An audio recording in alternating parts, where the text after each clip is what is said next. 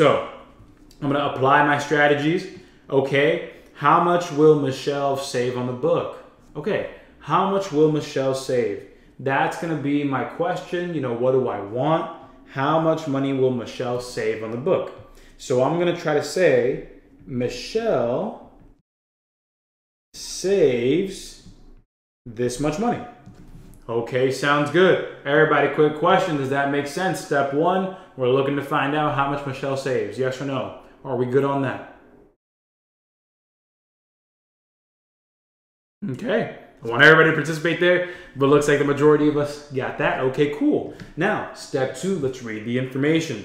Information says, hey, Michelle sees that the $11 book that she wants to buy, it's gonna have a 5% discount applied at checkout, bringing the total she'll pay to $10.45. Cool, sounds good. So, some people might be thinking, okay, how much is she saving on the book? Well, that discount is 5% and it's $11, but I also see $10.45.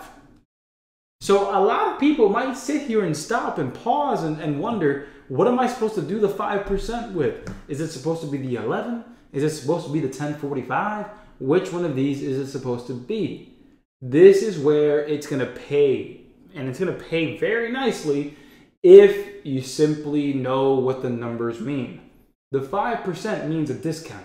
The $11 is what the book originally costs, and $10.45 is what it costs after the discount.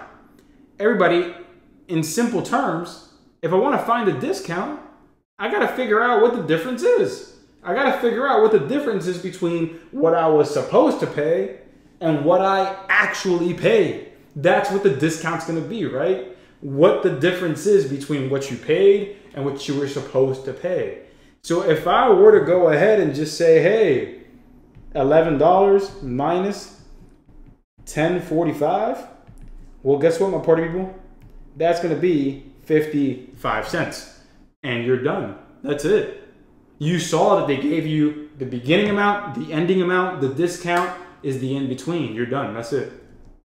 Did they give you extra information? Absolutely. But it's not really extra information because you could have used that too. If you wanted to find a discount, you also could have said 5% of the $11, because again, this is your discount. So 5% of $11 is 0.05 times 11, which is 55 cents. Two ways to do it. They gave you enough information to do it in multiple ways, but it's cool. It's fine.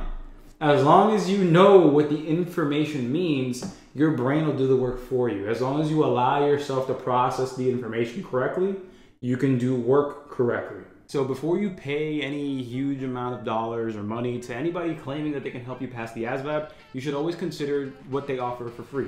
With us, we're going to be offering our full program for free for a full week. All you got to do is do that right there or scan that QR code and you'll get access to all of our classes, practice problems, courses, everything for a full week so you know exactly how it works and you have the exact confidence that you need to raise your score. Get started now. I'll see you in there.